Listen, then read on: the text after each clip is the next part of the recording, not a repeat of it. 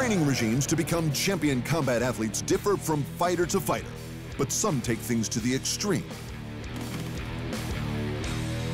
Some like the Brockton blockbuster, Rocky Marciano, the only heavyweight champion in history to retire undefeated.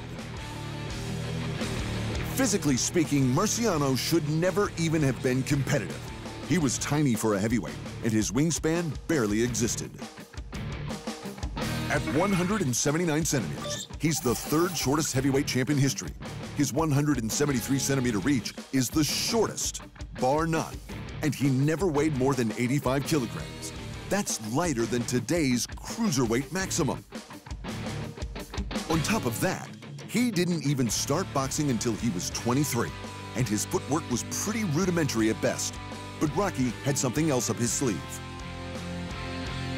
The blockbuster was born with ungodly power, and to increase that, he would hit the heavy bag for hours on end. And not just your regular 100-pound bag. He had a custom-made 300-pound bag because if he could move that, moving a 200-pound man should be easy. And it worked. Marciano's knockout blow packs more explosive energy than an armor-piercing bullet, came the results of a scientific power test, and represents as much energy as would be required to spot lift 1,000 pounds 1 foot off the ground. He could punch a 455-kilo weight into the air. He used a speedball too, but he cracked it with hooks instead to improve his accuracy. That way, he could land with all of that power on an opponent's chin, even if they were moving. But what people really need to understand about Marciano is that he's one of the best conditioned boxers to have ever done it. Just ask the great Archie Moore. The old mongoose is one of the most skilled and hardest hitting boxers to ever lace up a glove, having knocked out more opponents than anyone in history. But even he got stopped by The Rock. He could hurt you, sure, but it was the quantity of his punches, explained Archie after their fight. He just had more stamina than anyone else in those days. He was like a bull with gloves. And the secret to his unbelievable stamina was threefold. First, he had an extremely strict diet regime. No junk food, no alcohol, and nothing out of the ordinary. The second was running.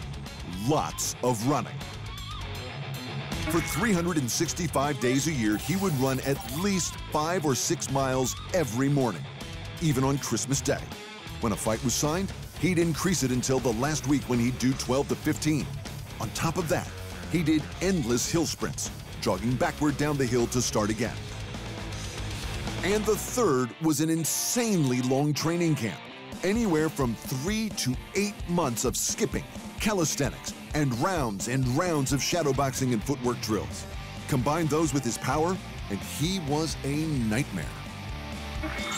I would throw a hard punch, then he would throw a hard punch, explained two-time Marciano victim Roland Lastarza. The difference was that Rocky would throw 10 more. He just never stopped throwing punches. For comparison, most modern heavyweights, including Evander Holyfield and a prime Mike Tyson, threw around 40 to 50 punches around. Marciano threw upwards of 80, sometimes over 100, all as hard as anyone has ever punched anything in their life. And when you can do that, apparently no one can beat you, because no one ever beat the Brockton blockbuster. Thanks for watching, and remember, if you want more fight sports in your life, just hit the subscribe button.